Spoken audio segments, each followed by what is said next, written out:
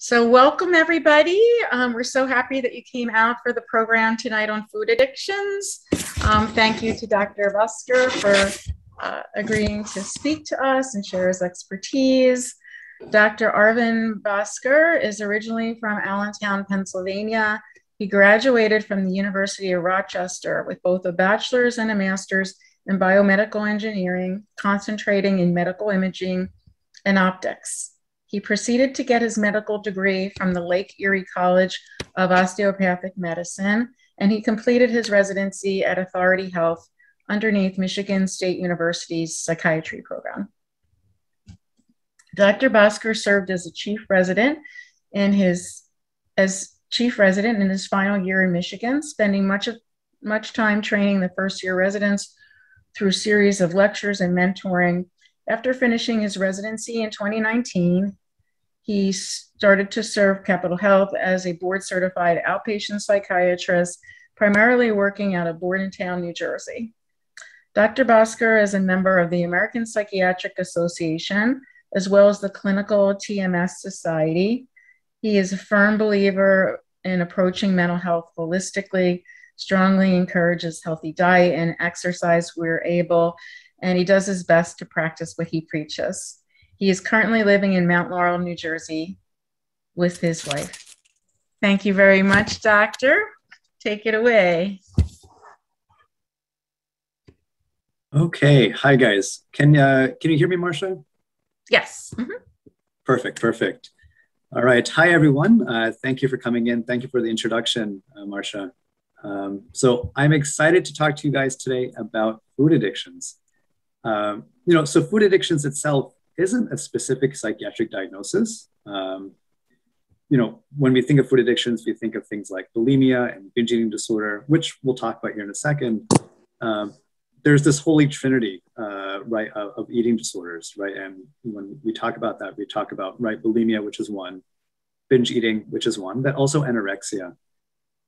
Anorexia isn't an eating disorder, food addiction per se, but it is an addiction to the behaviors around food. And so for that reason, I did want to include it in today's talk, if that's okay with everyone, just because I think it is very, very important to discuss. So I may use the terms food addictions and eating disorders interchangeably, but I hope you understand that they mean very similar things. Now, food addictions or eating disorders, this is a very, very broad topic. It's very wide, it's very deep. Today's lecture is going to be a little bit of an introduction, right? We're going to talk about a few things here that I think are useful for everyone to know, kind of what are food addictions or eating disorders, why they're important. I'm going to go through some examples on how we can understand them a little bit better and also how we can treat them. At the end, I'm also going to talk about, if there's certain things that we can look out for if we have a loved one or ourselves is struggling with food addictions or eating disorders, some symptoms to look out for, and some things that we can do to help out, some do's and don'ts. Now, I wanted to get a sense of where everyone is at with food addictions or eating disorders. I know we set the chat to private.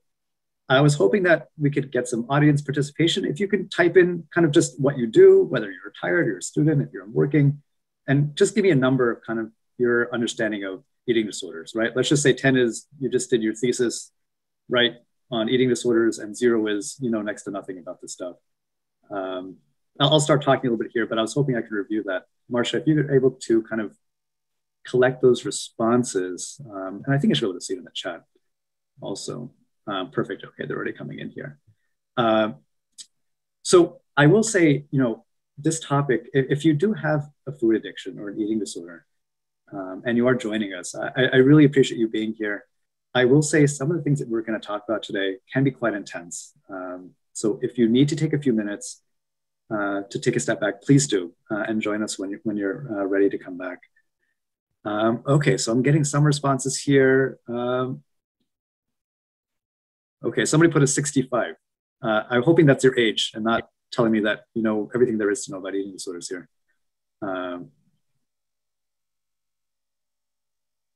Okay, good. All right, some good responses here. All right, I appreciate that, guys. So like I said, I think this will be actually a quite relevant discussion. And it sounds like we don't have any PhD guys here, at least working on their eating disorders talk. So I think this will be helpful. All right, so let's start here.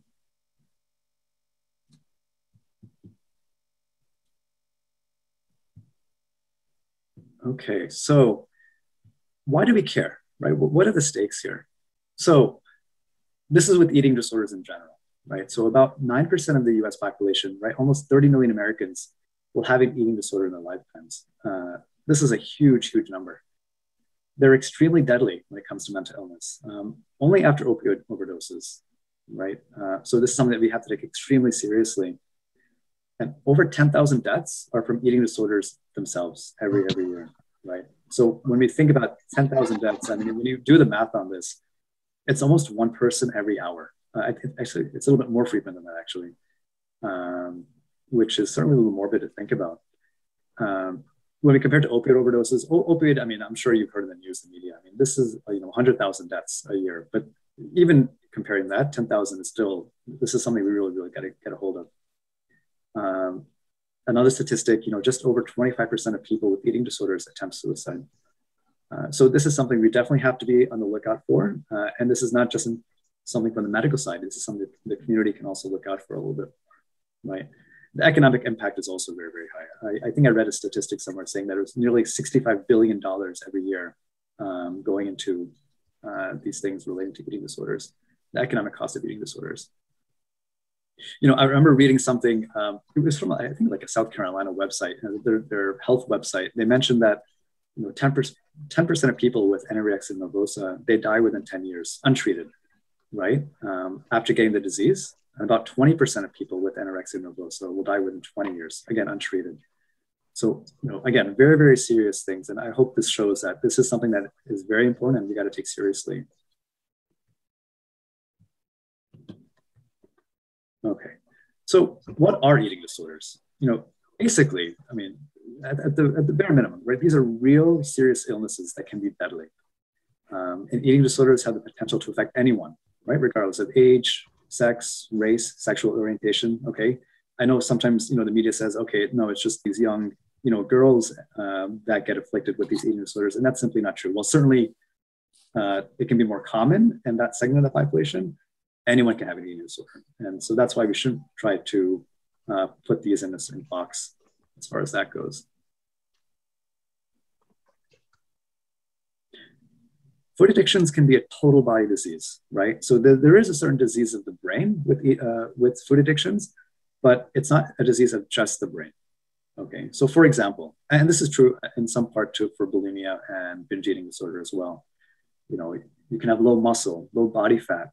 You can have swelling around the heart. You can have seizures, kidney damage, liver damage, cholesterol issues, low estrogen, testosterone, thyroid hormones, high stress hormones, right? And these medical issues in and themselves can cause other medical issues, right? If you know someone or you've been diagnosed with hypothyroidism, that itself can cause a host of medical issues on its own. So when we think of eating disorders, right, or food addictions, we got to think of the whole body, not just the brain. So now I'm going to talk just a little bit about each of the eating disorders themselves, right? Like I said, there's kind of the holy trinity, right? Anorexia, bulimia, and binge eating. And I kind of want to tell you some of the things that they have in common and some of the things that they have differently from one another so we can better tell them apart. So anorexia nervosa, so anorexia actually is Greek for loss of appetite, and nervosa means, I believe from Latin, means nervous. And anorexia nervosa is actually kind of a misnomer. Right? Because the loss of appetite only happens about halfway through the disease. But one of the main characteristics in anorexia is this very intense fear of gaining weight. And when I say intense fear, I don't mean like, oh, I'm feeling a little uncomfortable. It really means an intense, intense fear. One of the big things with anorexia is this misperception of one's body weight or shape. And I think that's actually characterized really well by this picture, if you guys can see it. Right, this very like hectic, very thin-looking woman, like emaciated, right? But when she looks in the mirror, she doesn't see that at all. In anorexia, there's a restriction of food, and it has several types: restricting and a binge eating type. And about half of patients with anorexia, half have the restriction type, half have the binge eating type, and we'll talk about that also here in a second. So bulimia. So a lot of people get confused, between the two. What's the difference between anorexia and bulimia? And I'm hoping this can clear that up. So what it shares in common with anorexia is that, again, there's this misperception of body shape and weight. But the difference is with anorexia, there's a restriction of food. Like bulimia, it usually starts off with these episodes of binge eating, right? So what exactly is binge eating? So there's this high amount of food that's consumed all at once that's way out of proportion to what someone might eat in that amount of time. And there's usually followed by feelings of like disgust, depression, anxiety. And so these people that have bulimia, they have these episodes of binge eating, but then they have, again, because they have that fear of gaining weight, they have this kind of compensation in their behaviors to try to lose that weight right away, right? So what do? They sometimes they exercise, like over the top exercise, you know, they're running 10 miles a day, they're fasting, they're using medications, diuretics, laxatives, anything to get down their body weight. You know, the difference is in anorexia, right? I showed you that picture. That woman looked very, very frail. People with bulimia, their weight can be totally normal. Their BMI can be totally normal. So those are some of the differences between bulimia and anorexia. And the last food addiction I'll talk about is binge eating disorder. So this is very similar to bulimia. Like I said, bulimia had the binge eating episodes, but also that behavior to get rid of the weight. But binge eating does not have that compensatory behavior, right? And actually, it's the most common eating disorder. And this is one of the most common disorders I see in the outpatient clinic because, you know, in outpatient, I see a lot of depression, anxiety, trauma, bipolar, these things. And binge eating often is comorbid with those disorders. You know, I have a few notes on binging here, which I know I pointed out, right? So this is eating rapidly to the point of being uncomfortably full, right? Eating large amounts of food when not even that hungry, eating alone, and feeling very, very guilty, almost like a shame about the eating episode. Okay, so I wanted to spend some time talking about understanding these disorders because I think by understanding it, it builds this appreciation for what people that are struggling with what these disorders are going through. And I think also by understanding it, we can think of ways that we can help people to have it and different treatment options. So when we deal with psychiatric illnesses, we think of something called this biopsychosocial model, right? So what does that mean? So that means we take into account someone's psychological factors, their social factors, and their biological factors. So let's dig down, right? What exactly do those things mean? So psychological factors, we'll start with that first, right? So this can mean like having a low self-esteem, a very poor relationship with yourself, feelings of inadequacy, depression, anxiety, fear, loneliness, right? Social factors, look no further than, you know, social media, right? This is like your Instagram, your TikTok, your Facebook, whatever. But it goes more than that. I think a lot of times when we think of social factors, we think of parents, but it goes above parents, right? When I know there's kind of that saying, it takes a village to raise a kid. So we really got to look at everything. We got to look at the extended family, right? We got to look at the neighbors, the neighborhood, the school system, the teachers, the friend system, the bullying system. All these things play a huge role in the social factors, and especially when someone is dealing with an eating disorder or food addiction. Now, I say biology for last. When I was preparing for this presentation, I was going on YouTube, looking at a few presentations, and a lot of them focused on the psychological stuff and the social factors, which is really important. The presentations were great. I encourage you, certainly, if you haven't already, to go on YouTube and look at the TED Talks, which are very, very good. I found that very few presentations actually looked at the biological side. And I felt as a physician, I could spend a little more time on that. And I also think it's really, really interesting. So I hope I can share some of those tidbits with you. So to start off with, some of the biological factors that can go into this are kind of like a history of dieting, genetics, a family predisposition, right? If there's some genetics involved here. I wanted to dig down a little bit more. This is where I feel like it got really interesting for me also, is to talk about the brain. Now, the science of the brain involvement in these food addictions is really complex. There's been research, for decades on this stuff. And to be honest, it's not still completely understood. But there are some regions of the brain that we kind of understand a little bit. And I think when we talk about it, like I said before, I think we can try to develop an understanding and an appreciation for how maybe a healthy brain looks at food and how a brain that's dealing with food addiction or eating disorder looks at food. So really here, I'm not trying to give you guys a neuroanatomy lesson. I'm not expecting you to memorize all these parts of the brain. It's just to get a general sense of, how the brain can be different and how it perceives food differently. All right, so this is my quintessential, holiday snack, right? Maybe it's already past this time if, you celebrate Diwali or you celebrate Hanukkah, but for all you folks celebrate Christmas and of course New Year's coming up, right? Not too many people will shy away from Christmas cookies, right? So this is kind of the example I'm going to use to help explain maybe how a healthy brain versus an eating disorder brain may look at cookies. I think I included a picture of an Indian snack here, but you get the point. Okay, so the first thing that I'd like to talk to you guys about is the occipital lobe, right? Again, don't worry about too much about the name, but why this matters is that part of the brain actually helps control object recognition. And why this is important, especially with people that have anorexia, if you remember that picture I showed you a few slides back, that picture of that woman looking in the mirror, she was very frail, thin, looking at a person in the mirror who looked certainly a lot more obese, right? This is this part of the brain working, right? So that part of the brain, it's not seeing what they're actually seeing in front of the mirror, right? So for a healthy brain, when you look in the mirror, you see yourself. You don't think anything of it. You're like, oh, that's me. But someone that has anorexia or something called body dysmorphic disorder, they're not actually seeing themselves accurately, right? As reality is. So I think of an animation, right? So, we see this guy, standing in the middle, and that's what he looks like. When he looks in the mirror, right, or he looks at himself, he doesn't actually see himself. And that's because there are some problems with that part of the brain. And this is not under their conscious control, right? We don't will it. This is just what it is.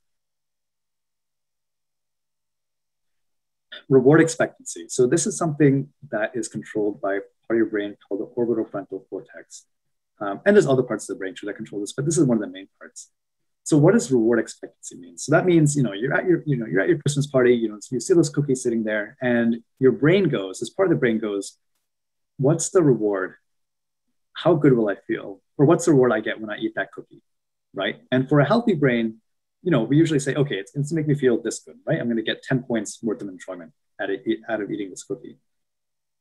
But for someone that has an eating disorder or a food addiction, and this is more in the case for someone that has anorexia, they may look at that cookie like as if one of us that has a healthy brain looks at a burnt cookie. Maybe not some of these burnt cookies actually look pretty good, but the ones on the left here, like these look pretty charred, right? So when someone with a healthy brain looks at one of these charred cookies, you don't really think much of it. You're like, that's not going to make me feel good. I'm going to stay away from it. So hope you can imagine, right? Someone that has an eating disorder, when they look at a food like this, like these cookies, they're not seeing these cookies. They may be getting a sense of, oh, okay, there's nothing to be gained by eating this food.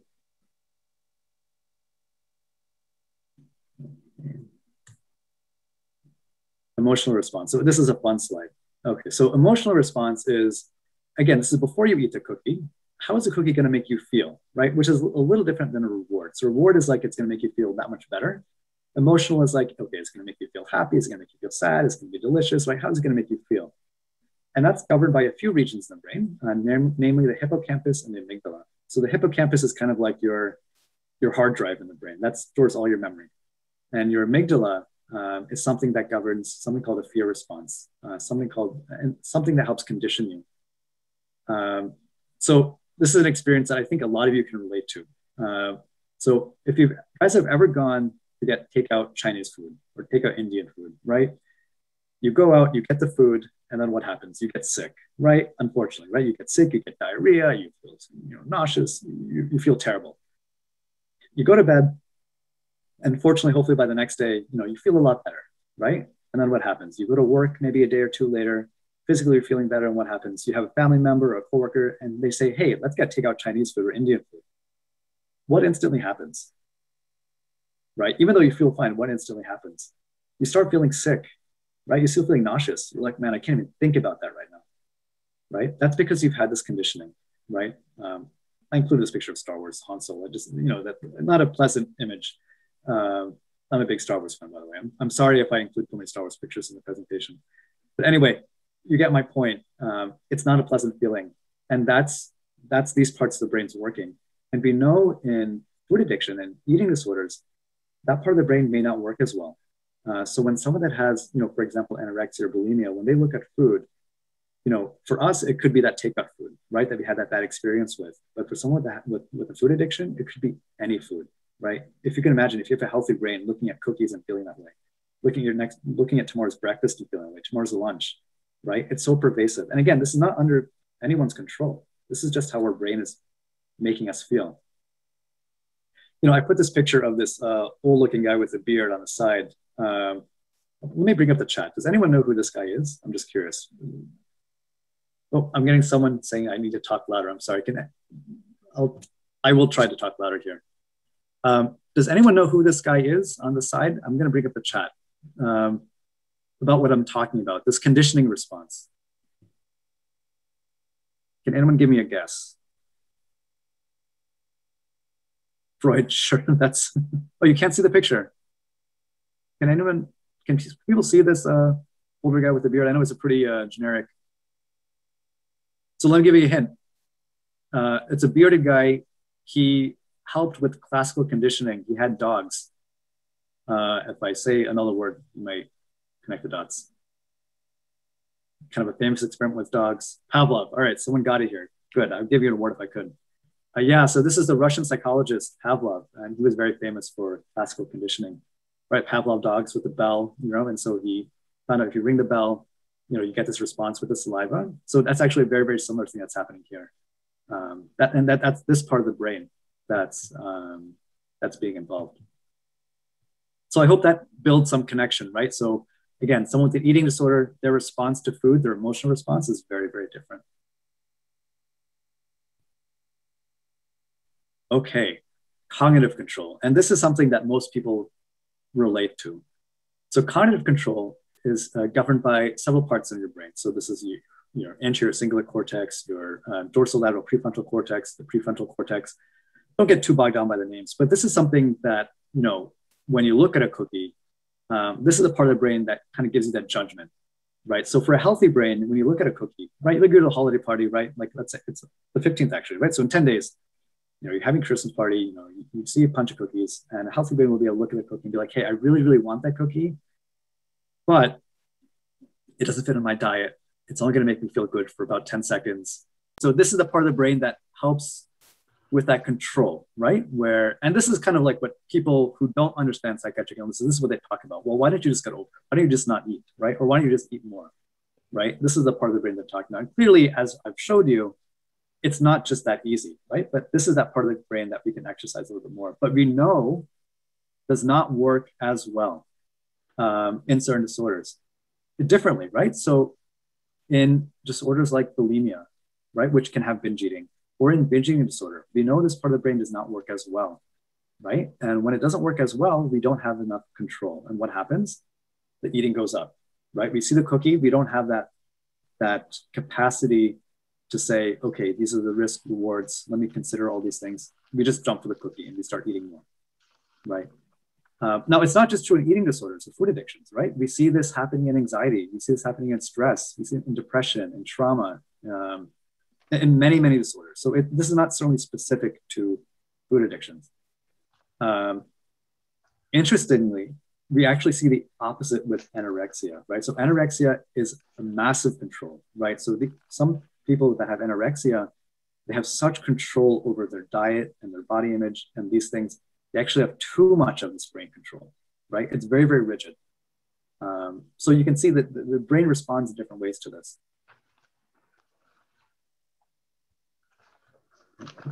So I think this will be one of the last slides I have on the brain. But I think this is also actually very, very important. And this is more on the binge eating side and the bulimia side. So reward response. So this is actually, I talked a little about reward before you eat the cookie. This is the reward you actually get after you eat the cookie, right?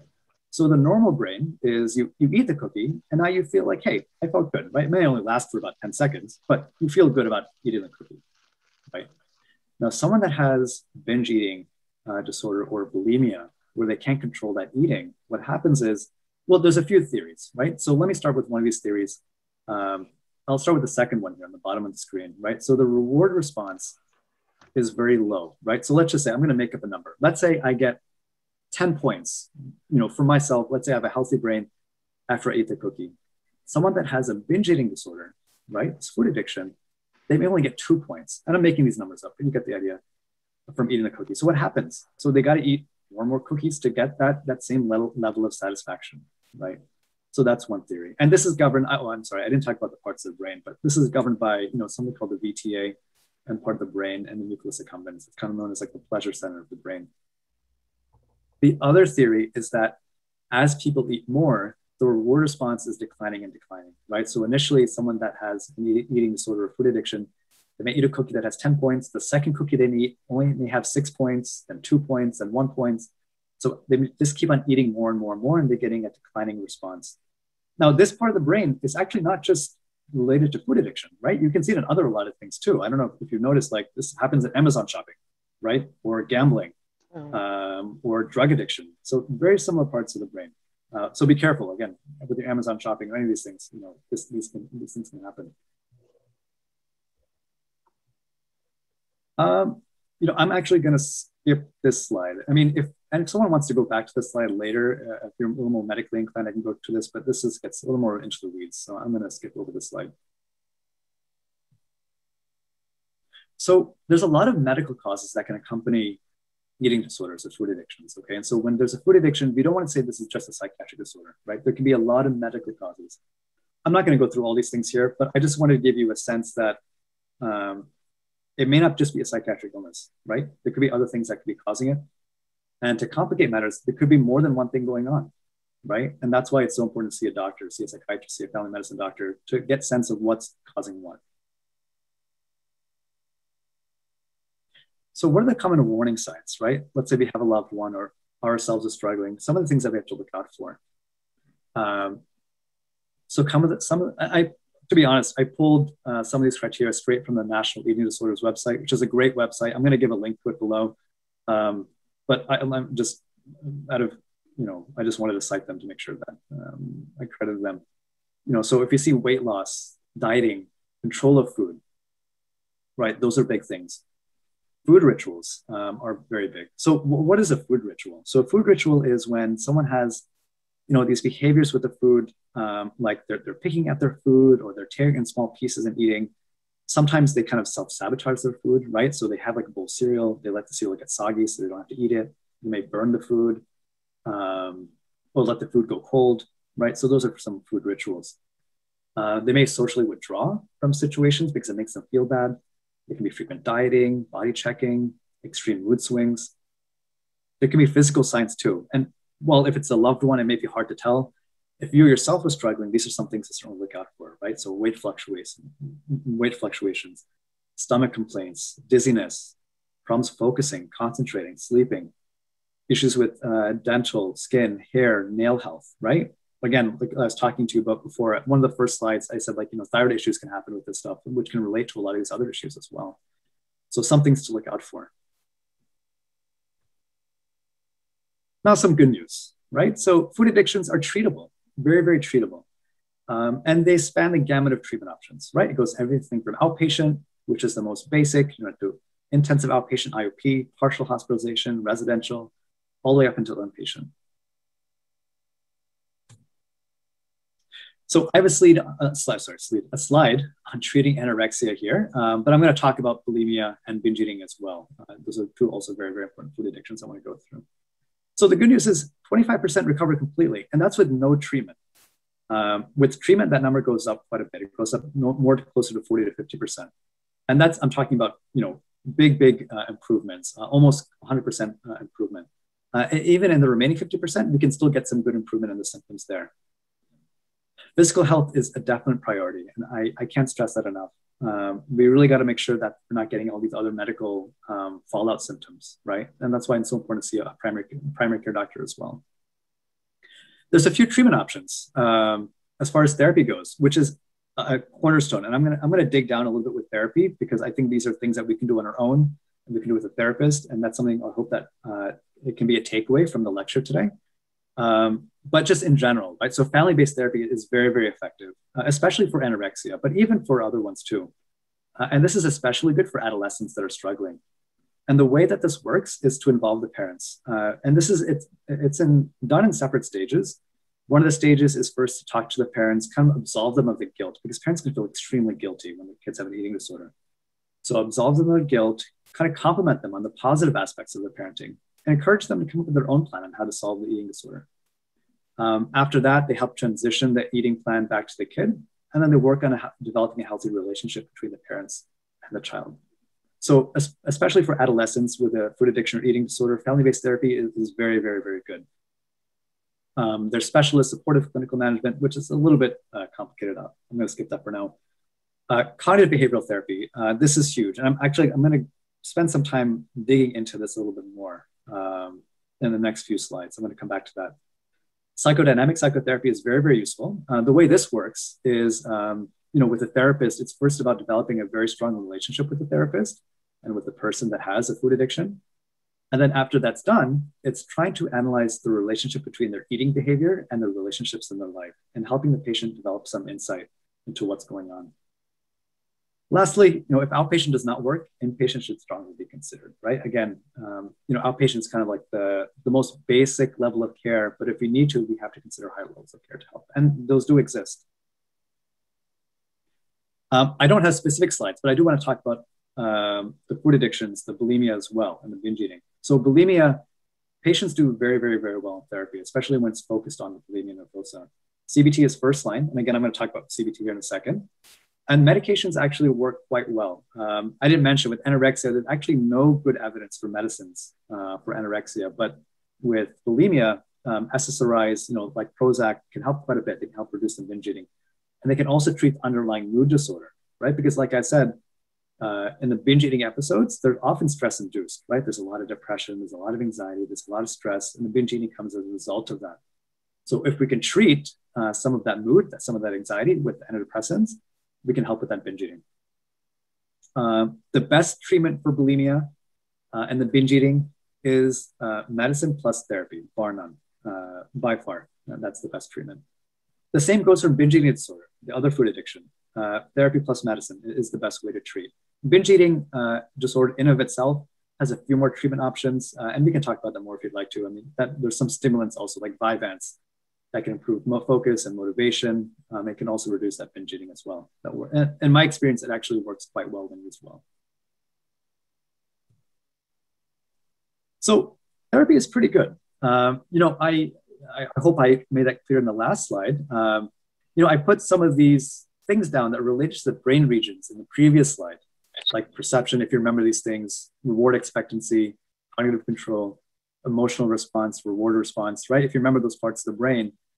And I know it sounds almost too good to be true, but CBT actually addresses these parts of the brain as well. And I included papers in the last reference slide, actually showing the data that shows that CBT can actually strengthen those parts of the brain. So it's a very, very good, I think it's a cornerstone of treatment for food addictions or eating disorders. I put a funny thing on here. I mean, this is Sheila LaBeouf saying it's not quite magic, but I didn't want to kind of oversell CBT, but it is very, very important for the treatment. Again, apologies for all the Star Wars pictures, but so what is CBT? So it's based on the idea that psychological problems are grounded in faulty ways of thinking or learned patterns of behavior, and that there are healthier ways to cope, right? And again, CBT, like I said, this is good from binge eating, bulimia, that has binge eating, and anorexia, right? So the CBT strategy is to first recognize the problem, right? And this is done with the therapist, right? Recognize the issue, what's going on, learning to recognize that there's some distortion in the way that we're thinking, and help realize, okay, that's not what's actually happening in reality, right? Then there's understanding, right? Getting understanding of why we're doing such behaviors, right? Then problem solving, using some problem solving skills to see how we can help better cope. And we'll talk about some coping skills in a little bit.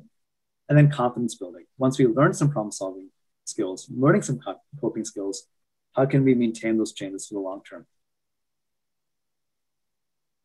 So I have a few examples here I'm going to read through, and I hope maybe some of you, if you are struggling with with maybe a food addiction or eating disorder, maybe you can relate to some of these. And we're going to talk about how some skills can help with these particular people that are struggling. So let me read through this really quick, but feel free to read on your own pace. I pull these directly from this book, actually, which I recommend for eating disorders. It's called Beating Your Eating Disorder, a cognitive behavioral self-help guide for adult sufferers and their carers. So let me start with a few examples here. So Jenny is a woman who feels stuck in her life because of her anorexia. It has tied her down so that she has not been able to develop partly because her fears have taken all her time and attention. However, her fear of change means that she has stuck with anorexia so far. Her second example, Katie is younger and has bulimia. Like Jenny, she has lots of anxiety about gaining weight if she eats normally. And that fear means that she is using a range of ways of calming herself, like with alcohol, self-harm, exercise. She is binging when she is too hungry or too upset. Polly is older than the other two women. Her concerns about eating, weight, and shape have been around for a very long time. And she deals with those anxieties by eating a limited range of foods, what she calls safe foods, and by vomiting when she has broken her own rules. She is feeling that her eating difficulties are seriously affecting her life. Her children have started copying her. She's having difficulties at work. But her fear of change has prevented her from changing. So when we look at these examples, there's a common theme between all these people that are struggling. Any idea what that common theme is? What is the core belief here? Any guesses?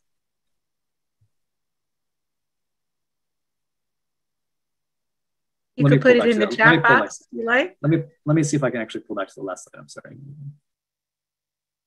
There's one, not good enough. Not good enough? Good. That they're not good enough.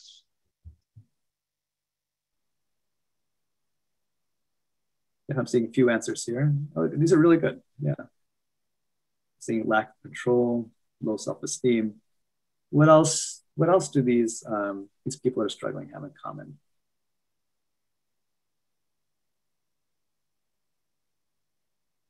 All right. So some good responses here. So let me bring it back here.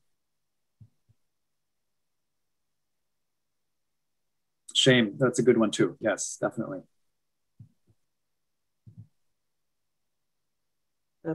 So I know this is kind of like, that's what I'm thinking. All you guys are definitely right. This is one that I've identified here. So this is the core belief that they all share. Eating normally will have a negative effect, right? And that's true for all those three cases here.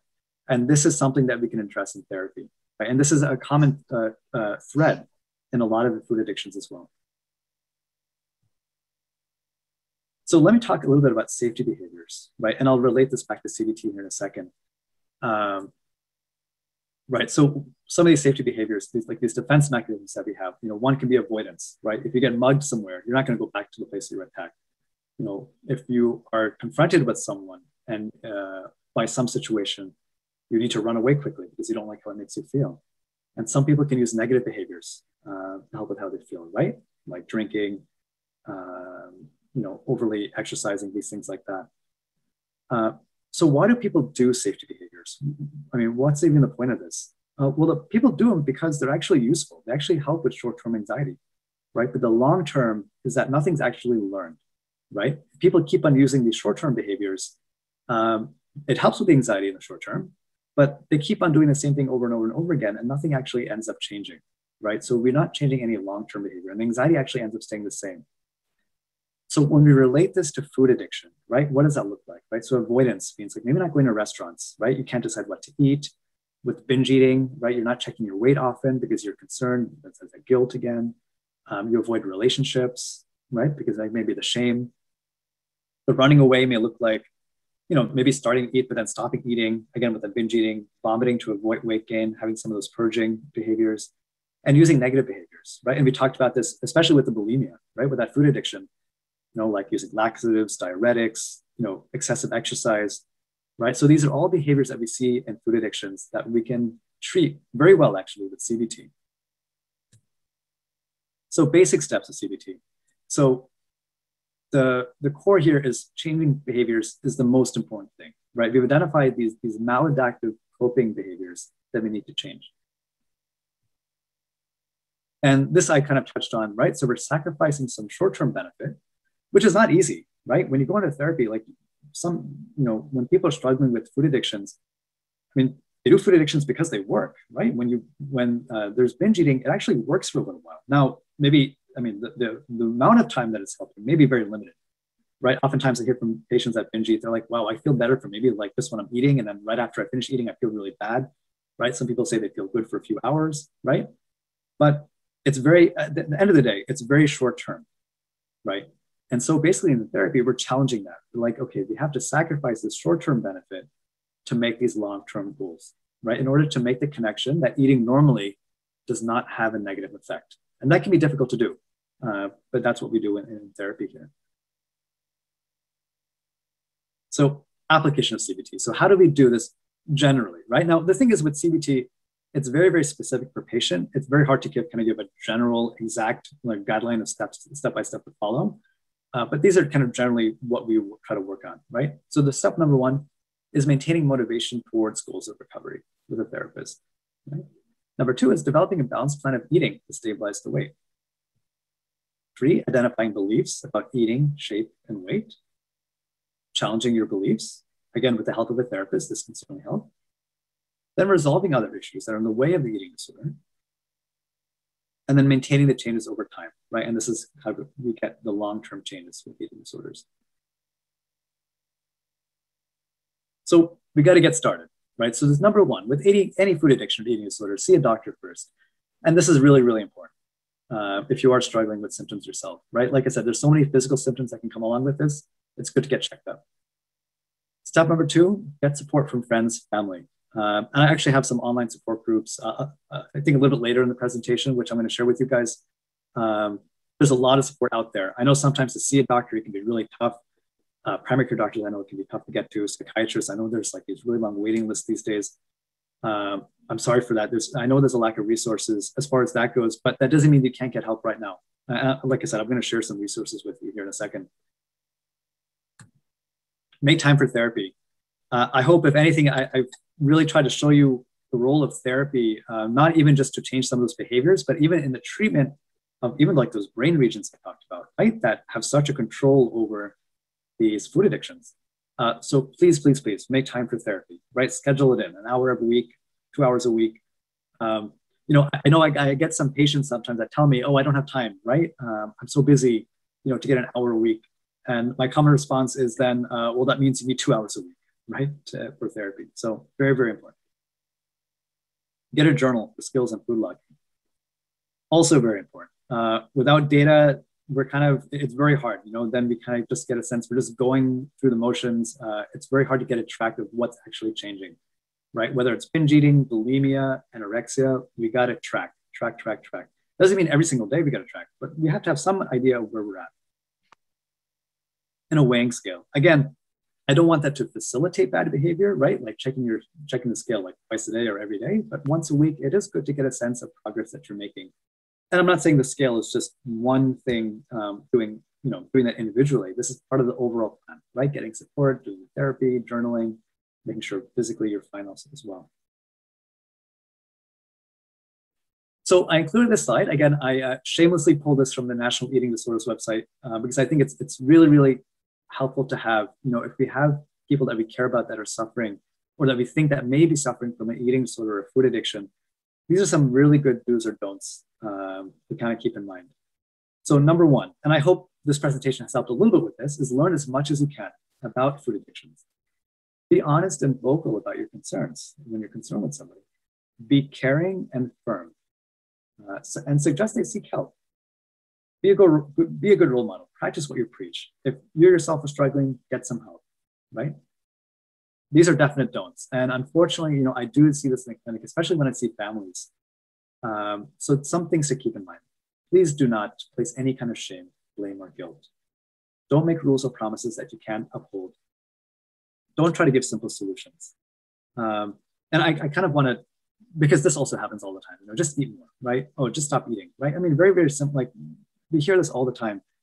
And I hope through this presentation, especially when talking about the brain, I hope there is a certain appreciation that these things are not under just our control, right? This is really a multi-brain, heart disease, right? And so it's not just something, it's very invalidating when you say, oh, okay, just do these like 2 steps and you're going to feel better. So please don't do that. Don't invalidate the experiences. Don't give simple advice about weight, exercise, or appearance, for the reasons I said before. But even like I said, it's very invalidating. And also a very big thing is don't ignore or avoid the situation. The more that we wait, the more serious the symptoms can become. And like I mentioned in the very first slide or the second slide, these things can be very deadly. And so it's very good to get on top of these things as soon as we can. Okay, so here's a slide. So here, please get help, right? I put two links here for support. So one is the National Eating Disorders Association, which is a great website. They have a very easy to use screening tool, which is good to use. They have online chat options, crisis text line, they have support groups. The other website here is the Anorexia Nervosa and Associated Disorders website, which has free online recovery mentorship programs and free support groups. You know, in addition to this stuff, I almost forgot to say, you know, there's other coping strategies to use too. Again, everyone's a little bit different with this stuff, but like I said, talk to supportive friends, you know, go for a movie, use your journal for positive affirmations, you know, walk your dog, you know, play video games. There's so many good video games out now. Watch funny TV shows on Netflix. There's no excuse not to have, if you don't have a Netflix account, or if you do have a Netflix account, there's no excuse. There's so many TV shows that are coming on the next month. These are other coping behaviors that we can use to help reduce that stress, in addition to the therapy, right, and the medicine. So I wanted to include a few more slides, the last few slides here on prevention, right? What's the saying? You know, an ounce of prevention is worth a pound of cure. So, you know, if you have kids or if you have someone that you feel like is going down this path, or maybe there is a family history of this, right? And you want to get ahead of it. But or just if you want to just educate yourselves and your family and your friends, these are some good things to keep in mind. So the big thing is education on media's portrayal of beauty, right? Because listen, as much as we want to kind of ban Facebook and TikTok and Instagram from our kids' phones or anything like that, we can't stop, you know, adolescents from doing these things. It's going to happen, right? So the best thing is to educate, right? Talking about natural increases in fat, right? And weight with puberty. What does natural beauty look like, right? I think too often in the media, you know, we think that people need to have these six packs and, you know, bikini figures, and that's just not true. I mean, so we need to reduce the importance of placed on body shape and weight for defining happiness and self-worth. We need to educate on physical and mental effects of extreme dieting and talking about how to properly exercise and diet. What are healthy ways to diet and exercise? You know, so a lot of things are also addressing the social factors. If you remember that slide I was talking about with the big mixing pot, you know, so the social factors are looking at the community, right? Looking at the school system, the friend circle, the bullying, right? The bullying is happening. We got to address it, get on top of it, because that can certainly lower the self-esteem, which is a psychological factor, right? Which can play a role into creating these food addictions. Okay, and the last slide I have here. So I was kind of debating whether I should put the slide or not. I didn't want to detract from, you know, the true food addictions and, you know, the anorexia, bulimia, and binge eating. But these are just some tips going into the holiday season. You know, if you don't suffer from an eating disorder yourself, some tips just to keep in mind, right? Going into this time where people typically gain quite a bit of weight. So the first thing is, you know, when you go to the holiday party, when you eat, just eat, right? Be mindful. Put your phone down, put down the laptop, turn off the TV. Just be mindful when you eat. I'm sorry here. You know, so take your time, you know, savor the food. You know, put the fork down between every bite. And there's no rush here, right? I mean, of course, you know, when you have busy lives, sure, you're trying to like just scarf a meal down, but that doesn't have to be the norm. When you have the opportunity, take your time to eat. Reassess how you're feeling off it, right? I mean, give yourself, you know, every 5 minutes or so, do a mental check-in with yourself. Be like, hey, am I feeling full, right? If you are, maybe ease off, right? I mean, just check in with yourself. The last thing is be forgiving, okay? A lot of people can take it really hard when, you know, they come out of a holiday season and they feel like they ate really badly and they feel like they're going to gain a lot of weight. You're likely not going to gain a lot of weight after eating badly, you know, once or twice, right? So forgive yourself. But the most important thing is to learn from your mistakes. What happened? What habits can I identify? And how can you improve on them for next time? Right? So always be in that self-assessment cycle, right? Things that you can do better. If you feel like you're having an ongoing problem with that and you feel like it is getting into this binge eating cycle or this bulimia, definitely reach out to a doctor or a therapist so we can help you out. And that's the end of my presentation. You know, I appreciate you guys for sticking around. I know that was a lengthy presentation, but I'm hoping that there were some takeaways, right? Just learning kind of the importance of eating disorders, food addictions, and some ways that we can treat it and some ways we can cope as well. I just wanted to thank Dr. Bhasker, and we can open up to questions. Just a couple reminders though, I put in the chat box several times the Survey Monkey link. Again, I really encourage you to fill that out because we do use that for future program planning. And of course, we'd like to hear what you thought of the program. And we also have the recordings link. I posted that as well. And the recording should be posted probably in a few days. It usually takes maybe 2-3 days before they post it just to review it. So feel free to just kind of copy those links, and then you can use the recording link and you can fill out the evaluation and complete it now. I'd really appreciate it. Thank you. So you could write questions in the chat box, and I think there was one that just came up recently. Yeah, Dr. What do you mean by skills? I'm assuming that's one of the slides I talked about. Can you clarify? Let me see here if I go back. See if I kind of, well, if I knew who it was. Do you mean like this slide when I say skills? Or I think I'm sure I've mentioned it multiple times, so I just want to make sure we're on the same page with that. Okay, so I think someone direct messaged me regarding skills, so let me know. I'll get to the other questions here. I think it was Carol. So if well, I think some of these questions are private. If you just want to make sure that they're not private. Okay. Okay, I'm sorry. Go ahead. You said. Oh, I was just going to say that I know Carol. It said that Carol had asked the question, so if she would like to unmute, that's also another option now. I see. Hello. This is Carol. Carol, there you go. I Hi, had Carol. a question How you doing? about skills and a journal for to track skills and to track food. So I understand tracking food, but I don't know what you mean by having a journal for skills. Sure. No, so let me see here. Where did I? Yeah, get a journal for skills and food logging. Yeah, no, that's a good question, right? So these are, yeah, I think it was a little bit vague when I talked about that. So skills are certainly these coping strategies that you're practicing to help reduce some of that binge eating behavior, right? Or whatever behavior it is, right? And so the skill will vary, right? Depending on the behavior, but it's trying to find the correlation, right? So let's say that you listen to music and that helped reduce some of the binge eating, right? For example. So I think trying to find that correlation. Okay, use this skill and this is the result, right? It helped reduce the food intake, something like that. Does that make sense?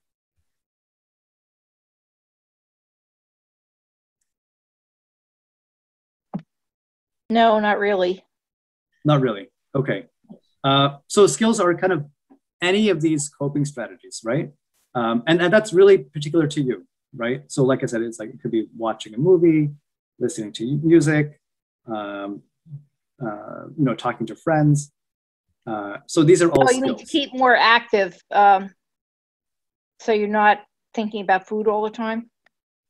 Yeah, so there's a variety of coping behaviors, right? I think, you know, and so I think it's about using those behaviors and then seeing the impact of that on the actual food, right? On the behavior, right? Whether it's binge eating or food restriction, these things. Oh, trying to find something that works. Correct, right? Because, and yeah, I appreciate the question. I think I was certainly a little vague. So I think my point here was that I think if we don't actually log what's working and what's not working, it's very hard to get a sense of exactly that. So I think being very objective and writing down, okay, I tried this skill, this coping strategy, and this helped, right? Or it didn't help, right? And I tried the next day and the stress was very high and I started binge eating more. I tried this skill and it didn't, and maybe it helped a little bit more, right? Whatever. That's what I'd like to see with the log. And I think that gives you and the therapist and doctor also some very good data to share to show what worked and what didn't help. Does that clarify at all, or let me know? A little bit. I was hoping that the focus of your discussion would be more on how to stop compulsive eating, compulsive overeating. Not necessarily binging or bulimia, but just a general overeating, too many calories in the day.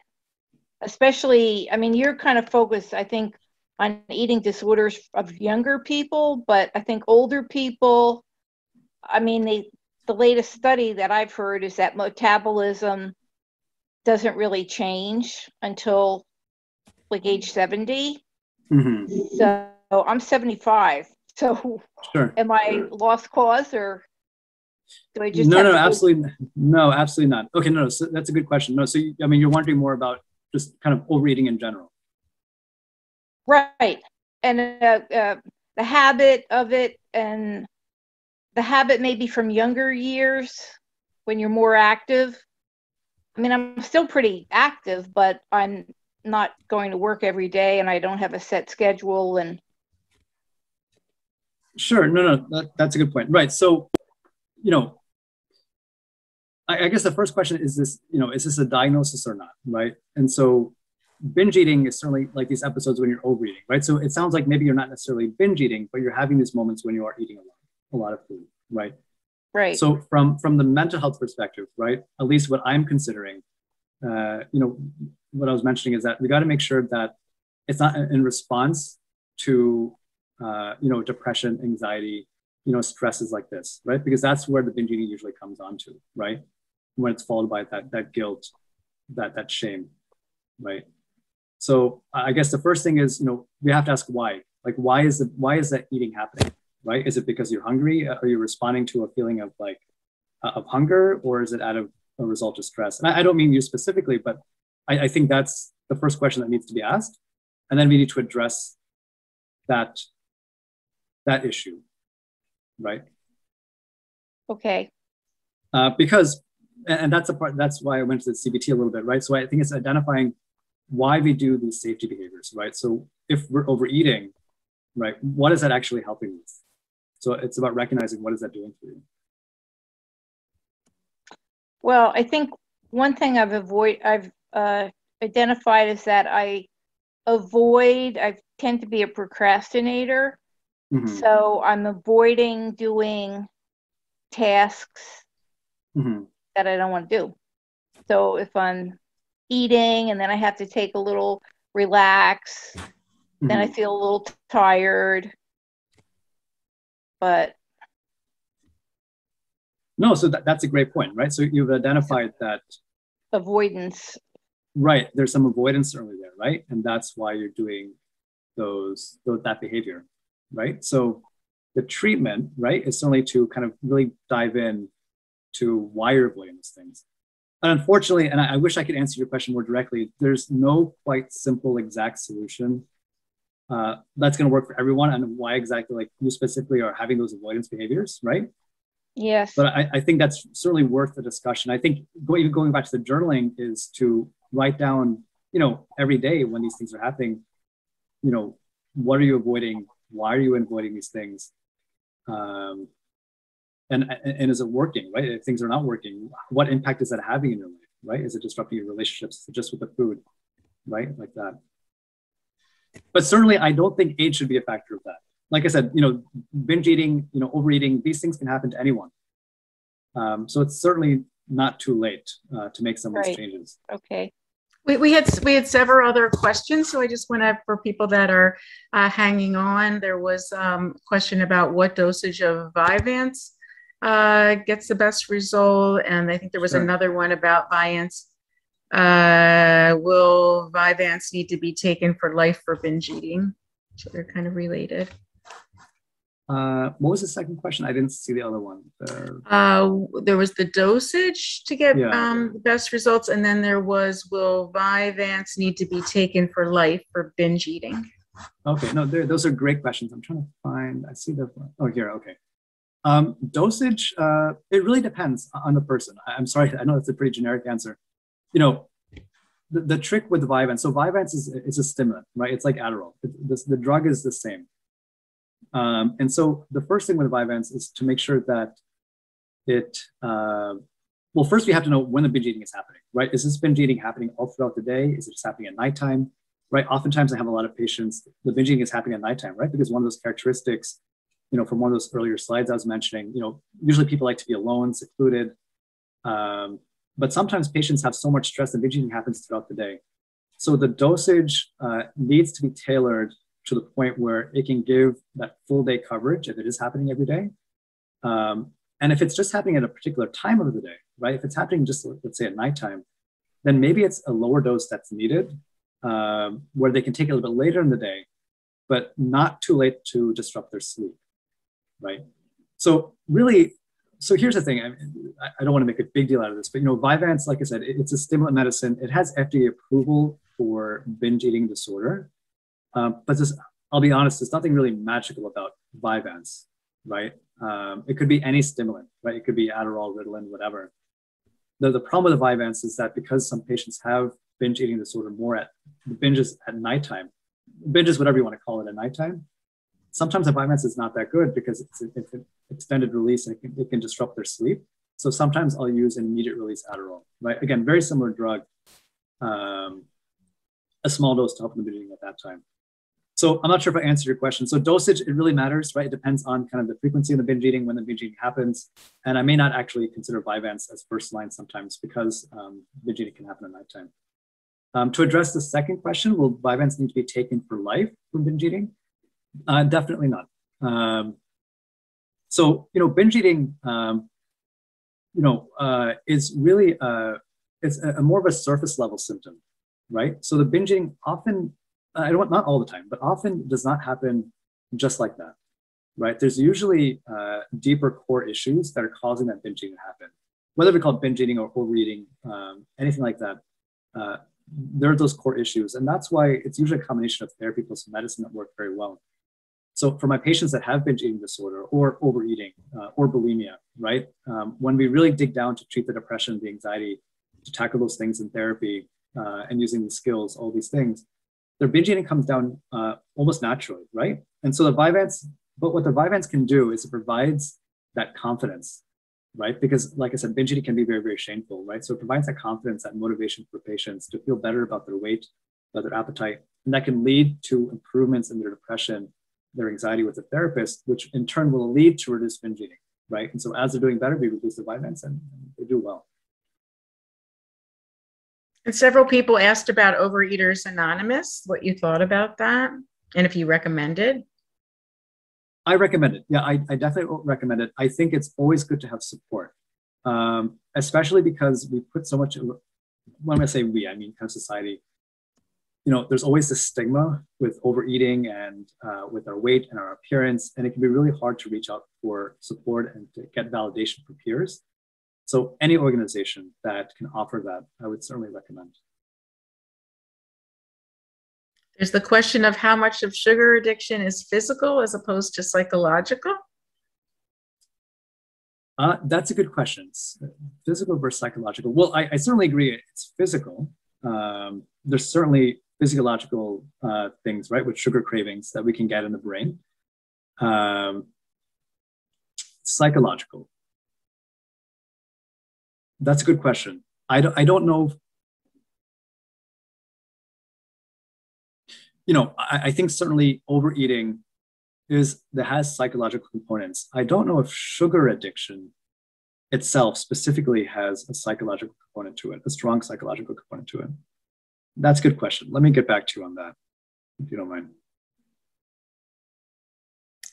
I don't know if to kind of dig into that a little bit more. I don't know if it's so much the sugar itself as opposed to the sugar making you feel good and that makes you feel better, but that's more of the physical reaction. So again, I don't know so much on the psychological side.